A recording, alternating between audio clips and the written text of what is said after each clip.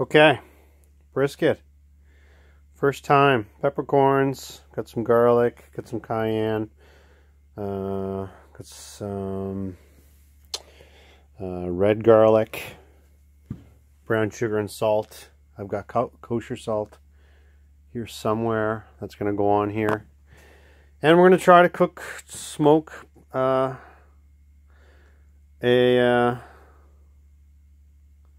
brisket. Never done it before. 200 degrees is the magic number.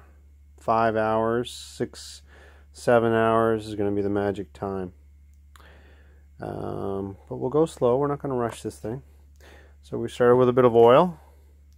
Coated on there. I actually used sesame oil because I had it. And it's got a real nutty flavor. So that's on there now. And I got for Christmas a coffee grinder. So I just took some paprika and some peppercorns, ground it up. So we're going to have nice fresh pepper. Alright, stay tuned. Okay, here we go. This is one of the smaller briskets.